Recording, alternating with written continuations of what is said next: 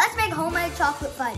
These are so good. It's only 3 ingredients. Start with adding 1.5 cups of semi-sweet chocolate chips. Then add in 3/4 cups of condensed milk with 2 tablespoons of unsalted butter.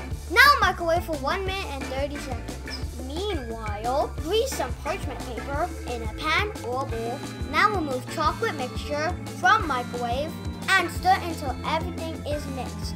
Pour the mixture into the pan and refrigerate for 2 hours. While we wait, hit the subscribe button for more. Once done, remove and cut into squares. Now enjoy!